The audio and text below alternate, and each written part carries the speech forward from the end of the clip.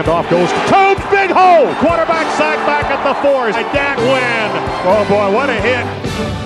Boy, I tell you what, you won't see a better run than we just saw by Dante Hall.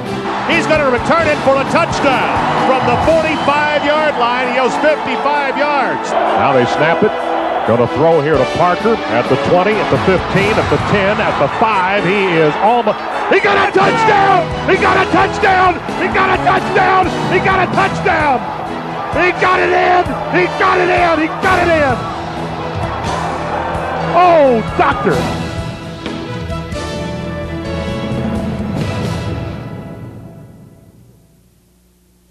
Texas A&M started two-a-day workouts under the hot August sun with optimism at the challenge that lay ahead. For head coach R.C. Slocum and his team, the season would be one of the most memorable in the storied history of Texas Aggie football.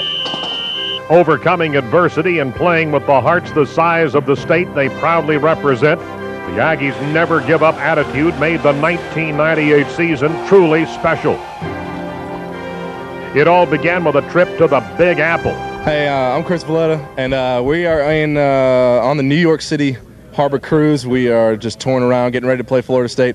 Statue of Liberty over our shoulder, everybody just hanging out, having a good time. New York City provided the backdrop, and a date with Florida State gave the team the first of many challenges they would face.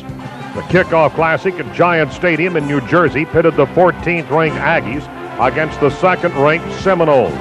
Florida State jumped out to a quick 10-0 lead in the first quarter, but the Aggies came back on the second quarter, scoring on a 1-yard run by DeAndre Hardiman and a 22-yard fumble recovery by Jay Brooks. Pressure from the backside, he's fumbled the ball, it's been picked up by the Aggies, and will be returned for a touchdown! They took a 14-10 lead at halftime. However, FSU controlled the rest of the game and went on to win 23-14. Senior linebacker Dad Wynn had 13 tackles with 1 tackle for loss and was named the defensive player of the game. The 18th-ranked Aggies faced Louisiana Tech at Kyle Field in the rain. Louisiana Tech came into the game as the nation's number 2 passing offense. Offensive weapons Tim Rattay and Troy Edwards. However, the A&M Wrecking Crew held the Bulldogs to just 239 yards passing and held Edwards to just 67 yards receiving, well below his 238-yard average. Offensively, the Aggies got 3 touchdowns from Hardiman and 2 field goals from Russell Bynum to roll to a 28-7 victory.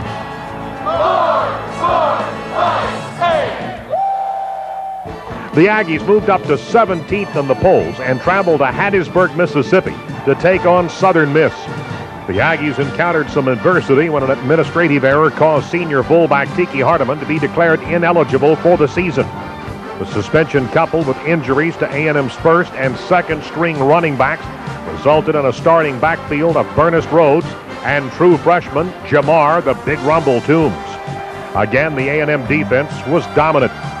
The Aggies held the Eagles to 176 yards in total offense, allowed only 6 points, recovered 2 fumbles, and had 3 interceptions. The Aggies sent in a whole bunch of people, and they just had the ball deflected into the hands of Webster. Here's a return from the 45. He's intercepted the ball down to the 30. Out of bounds he goes at about the 25-yard line.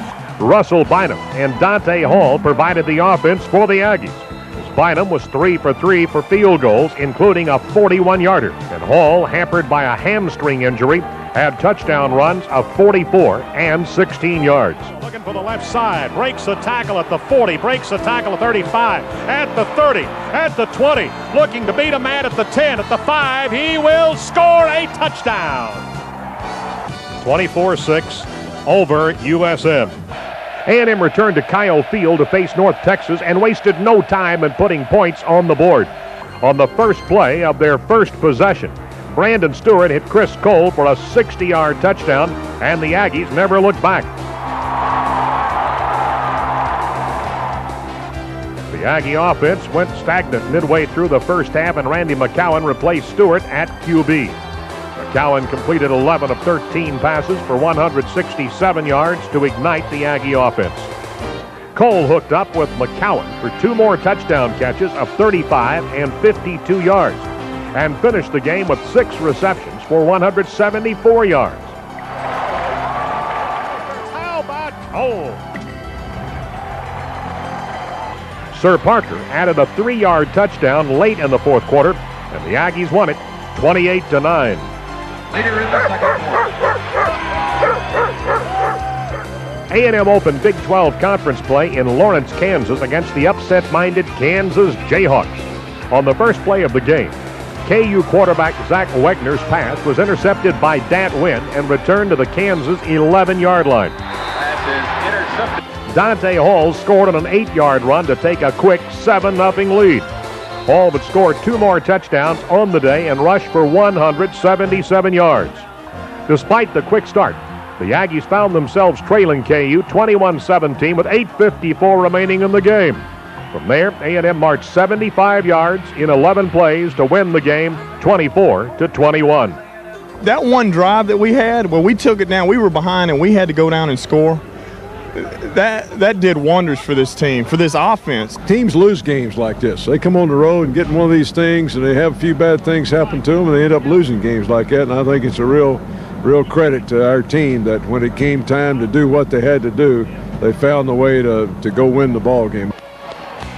October 10th, 1998 is a date the Aggie faithful will remember for many years to come. In what would be the biggest game ever at Kyle Field, the number 2 Nebraska Cornhuskers came to town to face the number 18 Aggies and a very loud 12th man clad in maroon. Midway through the first quarter, the Aggies struck first with an 81-yard Randy McCowan to Chris Taylor touchdown pass. Caught at midfield at the 50. That will be Taylor at the 30. Has a man to beat. Can he get it into the end zone? He will score! Wow! How about a 3rd down and 25? That's a big-time 3rd down conversion. That goes 81 yards.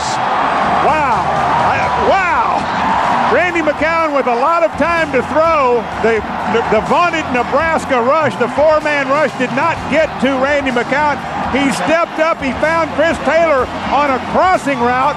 It was a perfect throw. The Nebraska secondary going for the knockdown or the interception. He had one man to beat. He outran the secondary, and it's an 81-yard touchdown for Chris Taylor.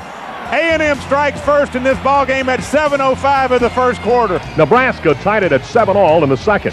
Then the big rumble. Jamar Toombs broke the Cornhuskers' backs with a punishing 71-yard run to the Nebraska 1.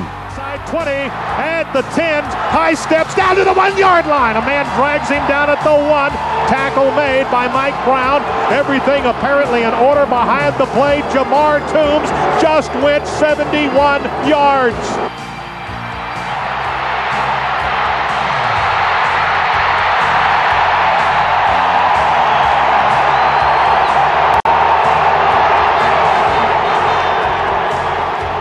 From there, Dante Hall scored and put the Aggies ahead 14-7 at the half. In the third quarter, the Wrecking Crew came through with a huge defensive series in which Nebraska quarterback Bobby Newcomb was sacked on 3 consecutive plays.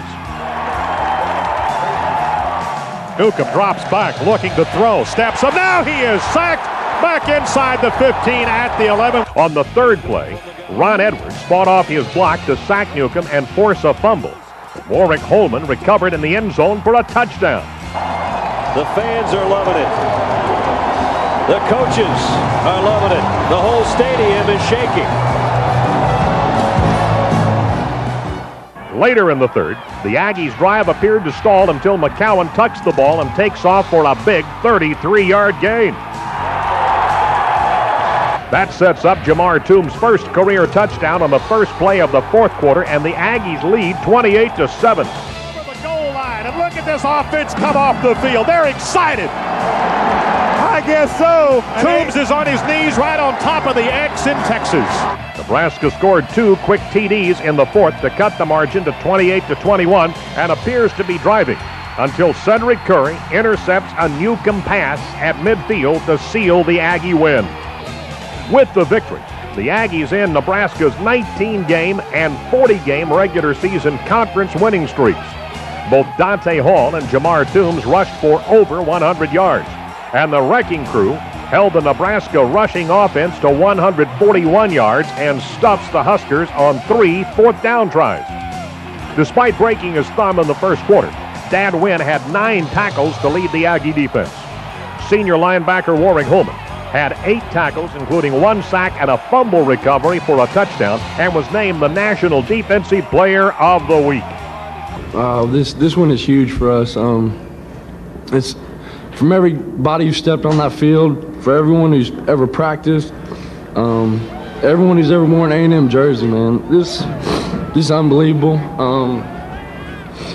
You know, this team's worked so hard together. It's just, I'm glad to see that it paid off and that we got this win. Biggest win I think I've ever been associated with. Everybody talked all week about how we can't win the big games, and we're choking the big games, and I think this really set the stepstone for us, our team knowing that we can win the big game, and hopefully it'll take us over the hump. I told the team it's between your ears and in your heart. That's what's going to make the difference. And we went kind of by position and talked about just believing that you could get it done and going out and being willing to hang in there and work to get it done. With the win over Nebraska, the Aggies moved to number 10 in the polls and headed up Highway 6 to Waco to face the Baylor Bears. There were many who were worried the Aggies would suffer an emotional letdown following the Nebraska victory.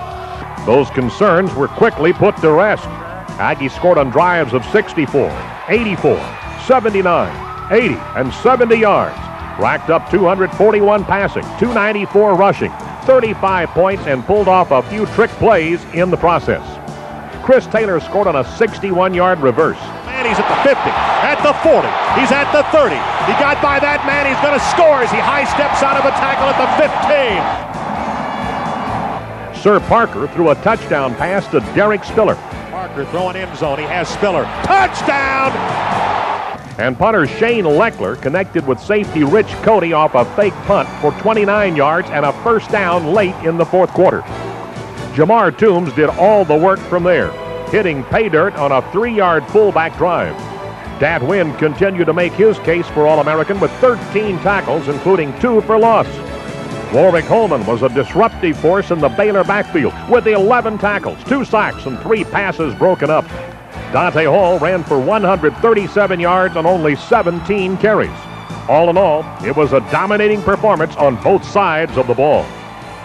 25th-ranked Texas Tech was up next for the now 8th-ranked Aggies. A&M was determined to end 3 years of frustration against the Red Raiders, but got off to a slow start.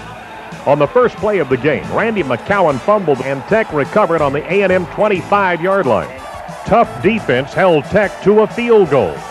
Late in the first quarter, the Aggies drove the ball to the Tech 8-yard line before the drive stalled. A&M lined up for the tying field goal, but instead ran the fake. Shane Leckler hit Dan Campbell in the end zone, and the Aggies took a 7-3 lead.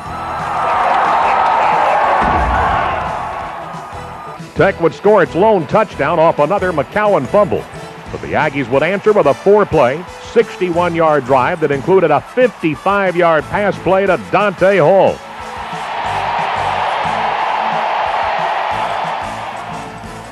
A few plays later, Hall scored from a yard out to take a 14-10 lead at halftime. The only points of the second half came off a 24-yard field goal by Bynum in the fourth to give the Aggies a 17-10 lead. The defense would be called on to finish the game, and they needed 2 big plays from the secondary to do so. Facing a third down from the A&M 25, Texas Tech quarterback Rob Peters lofted a pass to Donnie Hart in the zone. Hart made the catch, but not before stepping out of bounds. On fourth down, Tech tried the same play to the other side of the end zone, but the pass fell incomplete, sealing A&M's 7th straight win.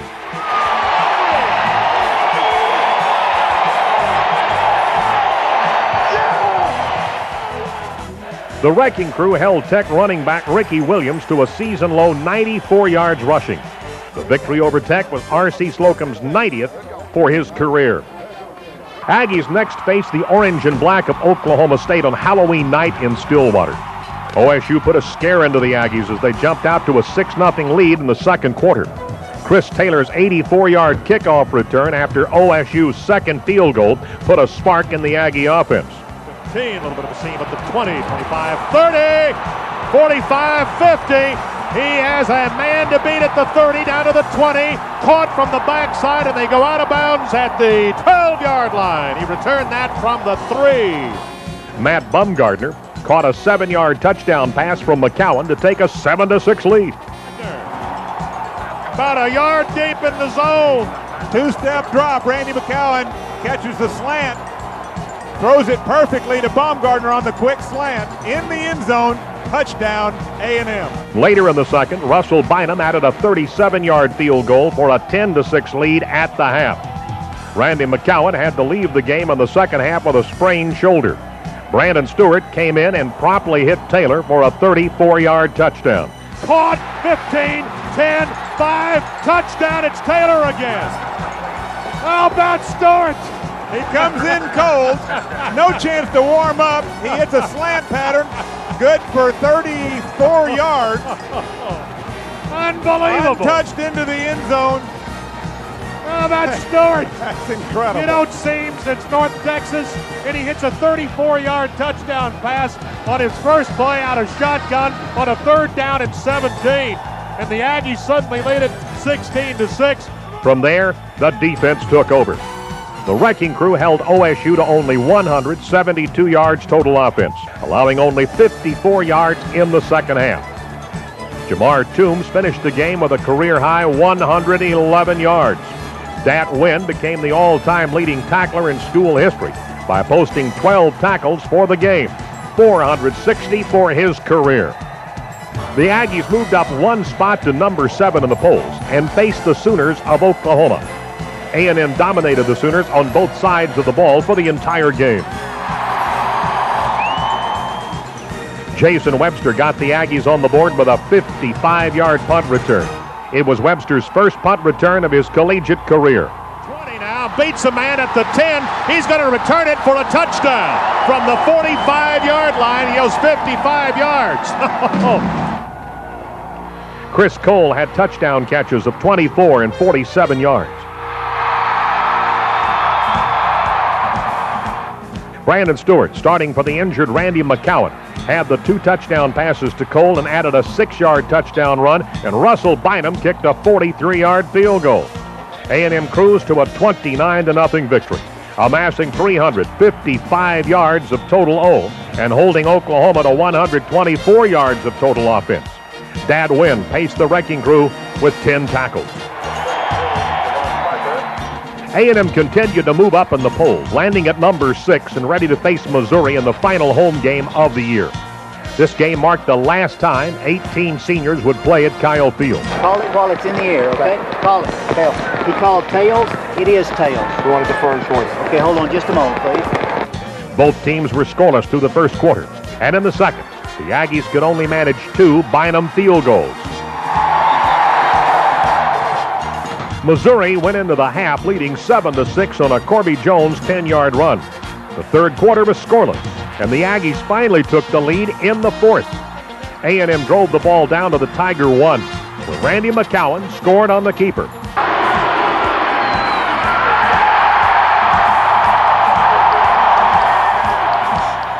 On the 2-point conversion, McCowan hit Leroy Hodge on a crossing pattern to take a 14-7 lead. But Missouri would fight back. The Tigers drove to the A&M 9-yard line where the drive appeared to stall. Facing 4th and 4, Missouri went for it all and got the touchdown on a Jones to Dwayne Blakely pass, tying the game at 14. Aggies got the ball back, unable to move, and were forced to punt. On the punt, Missouri return man Randy Potter never really got the handle on the ball, and Toya Jones was there to recover the fumble and give the Aggies a second chance. A&M moved the ball in short bursts, but ate up the clock as well, and finally had to settle for a 39-yard Russell Bynum field goal.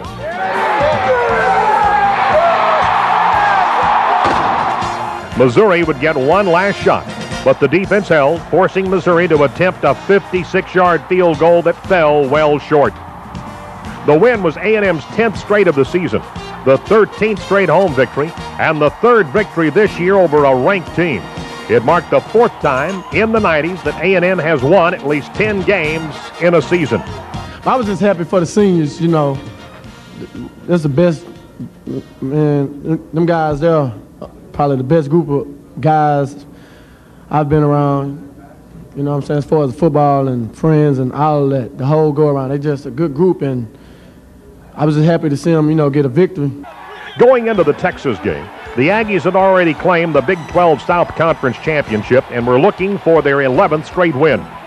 It was a record-setting day in Austin, a record crowd of over 83,000 on hand, the largest ever to witness a football game in the state. Texas running back Ricky Williams became the NCAA's all-time leading rusher, and A&M's Dat Nguyen recorded his 500th career tackle. The only A&M highlight of the first half was a McCowan to Derek Spiller 20-yard touchdown pass in the second quarter. The Aggies spotted Texas with a 23-7 lead with 9:46 left in the fourth quarter and then mounted a comeback. Randy McCowan connected with Chris Cole for 55 yards and set up a Russell Bynum 30-yard field goal to cut the lead to 23-10. On Texas' next drive, Williams fumbled the ball, and the Aggies recovered on the Texas 17.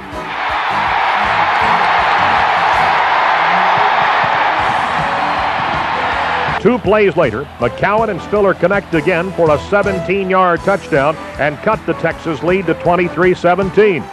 The wrecking crew held the Longhorns and forced a punt that Jason Webster returned 35 yards to the Texas 24.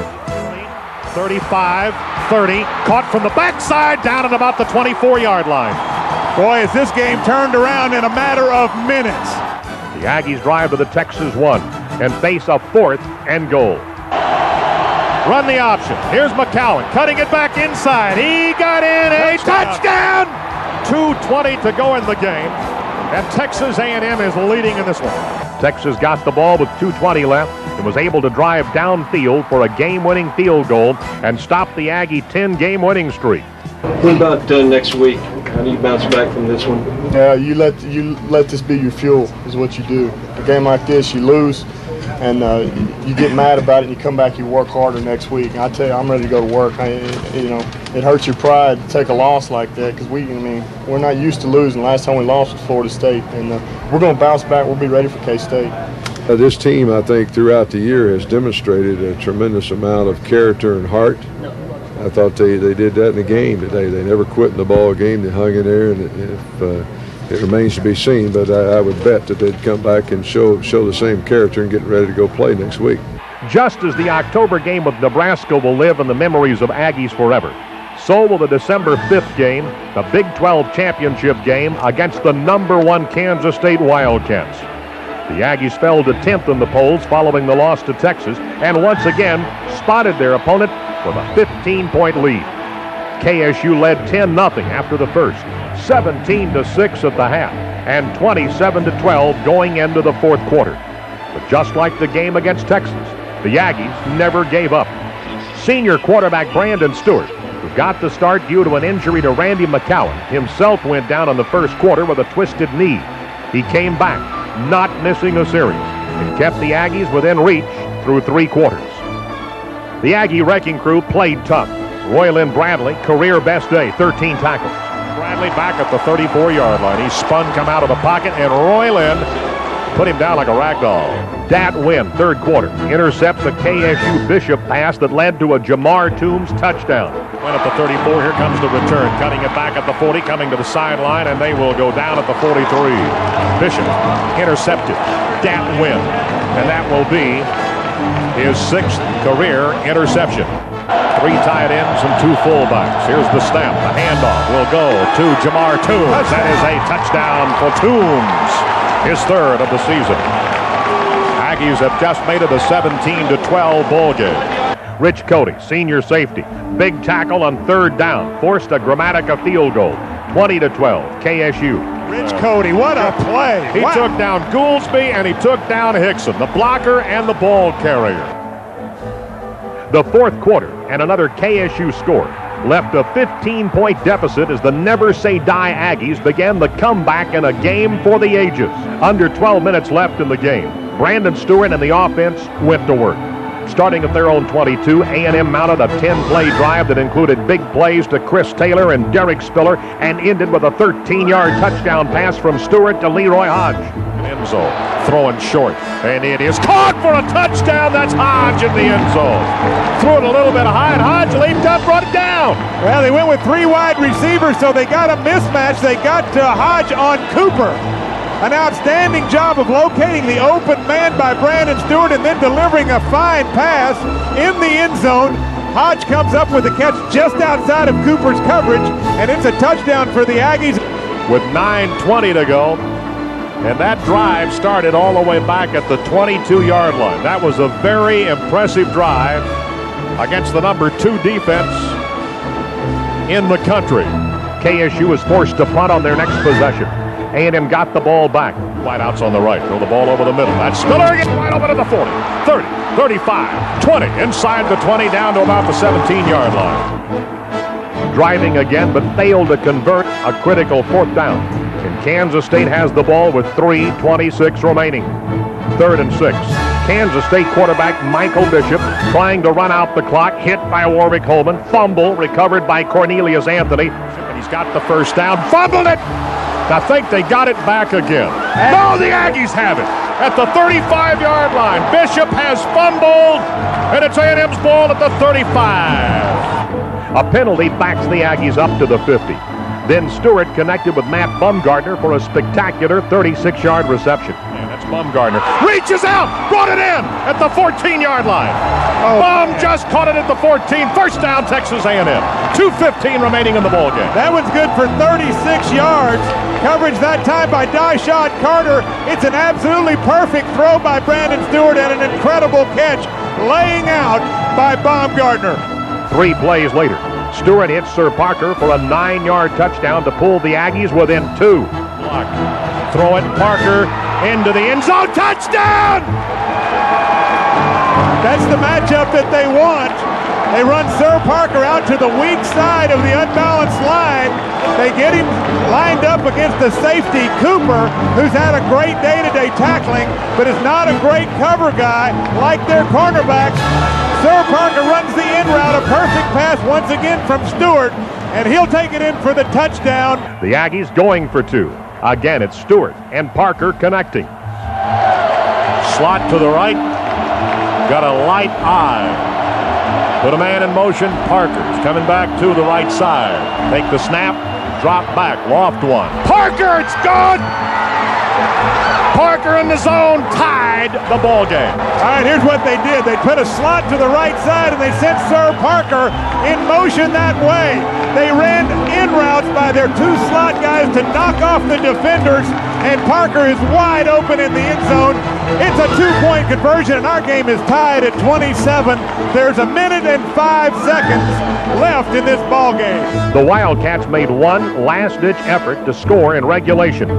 Came up short when senior safety Toya Jones tackled Darnell McDonald at the 3-yard line. The game went into overtime with the score knotted at 27. A&M got the ball first, and Stewart hit Spiller for 18 yards and a 1st and goal from the KSU 7. Dante Hall rushed 3 times for 6 yards, and the Aggies then called on Russell Bynum to hit an 18-yard field goal and held the lead 30-27. Kansas State's turn. They drove to the A&M 4, where Gramatica kicked a 22-yard field goal to tie the game again at 30. Second overtime. KSU again has to settle for a Gramatica field goal. Spotted down, it's on its way, and he kicked this one. A&M's ball on the KSU 25. 2 plays and a penalty back up the Aggies to the KSU 32. They face 3rd and 17. Jay Holder is exposed here on this right side. Put a man in motion. Now they snap it. Going to throw here to Parker at the 20, at the 15, at the 10, at the 5. He is almost. He got a touchdown! He got a touchdown! He got a touchdown! He got a touchdown! He got it in! He got it in! He got it in! Oh, doctor! Oh, my goodness! They are mobbing him. It is bedlam here. Sir Parker took it. It's the 32-yard pass. The Aggies have won the Big 12 championship in overtime against J.A. A&M pulls off the biggest upset of the year and wins its first Big 12 championship. Brandon Stewart finished the game 15 of 31 for 324 yards and 3 touchdowns. Dante Hall added 113 yards rushing, and Chris Taylor and Derek Spiller had over 90 yards receiving. Sir Parker had 30 yards rushing, 49 receiving, 2 touchdowns, and a 2-point conversion. The Aggie offense racked up 452 total yards against KSU's second-ranked defense. On defense, the Aggies had plenty of heroes, including Dat Wynn with 17 tackles and an interception, Brandon Jennings, 15 tackles, and Roy Lynn Bradley with 13 tackles and 2 sacks. With the win, the Aggies would face the number 3 Ohio State Buckeyes in the Nokia Sugar Bowl on New Year's night in New Orleans.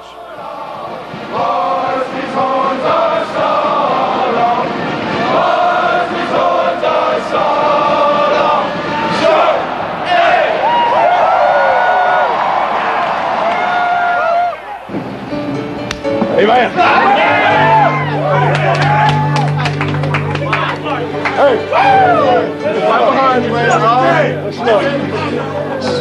Hey, we talked a week ago. We talked about learning from every little experience you have. Really disappointed last week. We said that's the way life works sometimes. But if you keep your head up and just look to the next day and keep fighting and playing the next play, good things can happen. I've never seen a better example of a bunch of guys believing in each other and hanging in there, fighting and fighting and fighting and playing the next play. That's the finest example I've ever seen as a coach. I don't think I've seen a team overcome more adversity, and great congratulations to you. You'll be a great representative for us in the Bowl Championships.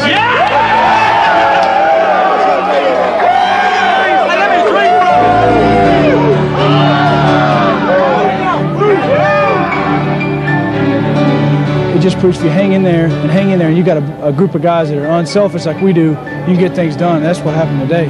It gets no better than this, man. I've been trying to win a game for my team since I was in Little League, and finally got the opportunity to my senior year. Well, this pretty much describes the whole team. What this team's made of, what's it's all about. A lot of character, a lot of heart. It might be the most special team I've been on since I've been here, and we never gave up.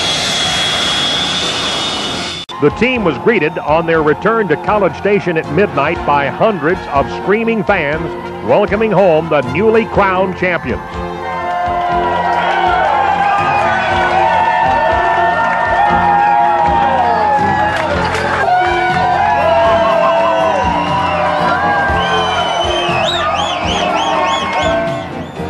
The break before the bowl game gave the players, fans, and media time to reflect upon the season.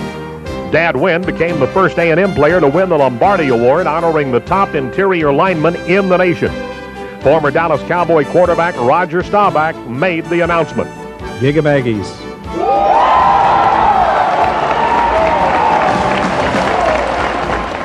Wynn was also named the recipient of the Chuck Bednarik Award, honoring the top defensive player in the nation. The Aggies' visit to New Orleans provided an atmosphere of fun and excitement. They even had the chance to provide some entertainment themselves.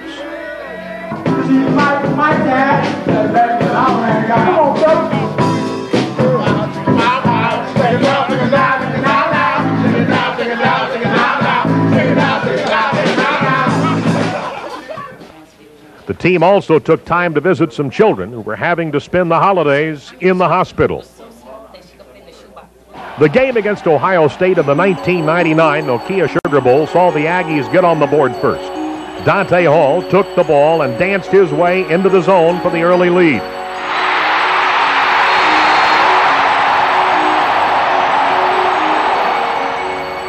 Ohio State's big first quarter proved to be more than A&M could overcome on this night. The final half was marked by some big plays that kept the game close until the end. Seniors leaving their mark, showing that never-give-up attitude that became the trademark of this Aggie squad. Jamar Toombs showed a bright future as he rushed for 62 yards on 10 carries against the third-ranked defense in the nation. Although the Aggies lost this game, their 11-3 record and Big 12 championship made it undeniably one of the most exciting football seasons in school history.